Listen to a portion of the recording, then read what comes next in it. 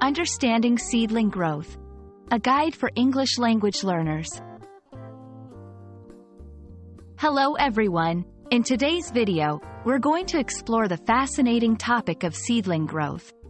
This concept is not just important in botany, but it's also a great way to expand your English vocabulary.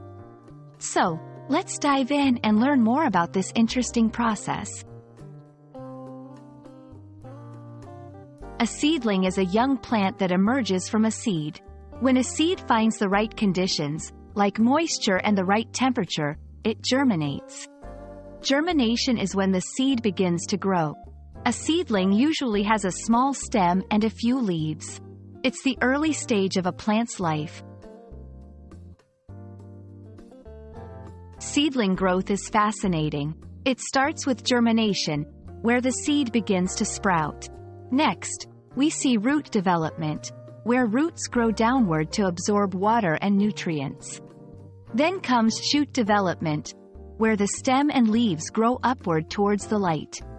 This process is crucial for the seedling to perform photosynthesis, the way plants make their food using sunlight.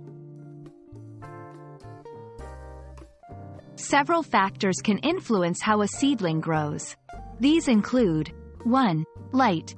Seedlings need light to perform photosynthesis. 2. Water, essential for the seedling's survival and growth.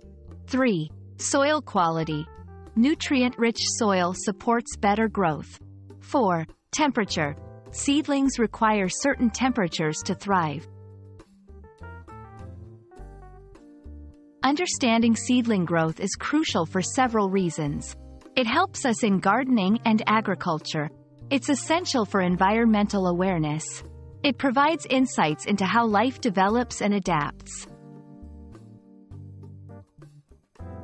I hope this video has been informative and has helped you understand the concept of seedling growth. Remember, learning about nature's processes not only enriches our knowledge but also enhances our language skills. Thanks for watching, and see you in our next English language learning adventure.